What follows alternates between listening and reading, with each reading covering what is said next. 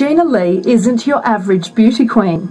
No, it's about making the world a better place, and children are the future. The Busselton beauty has just been selected as a WA state finalist for Miss World.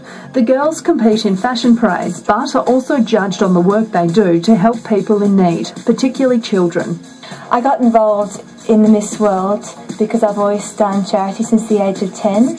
I worked with my musical group Savvy Trio, and we've been supporting fundraising events for a long time. The competitors are also required to have a special talent: Gina's music composition, singing and playing the piano.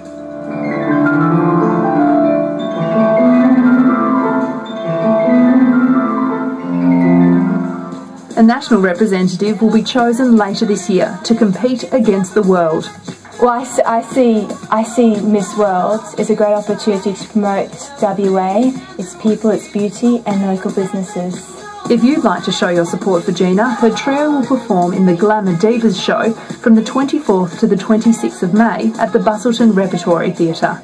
Eliza Fussell for GWN7 News.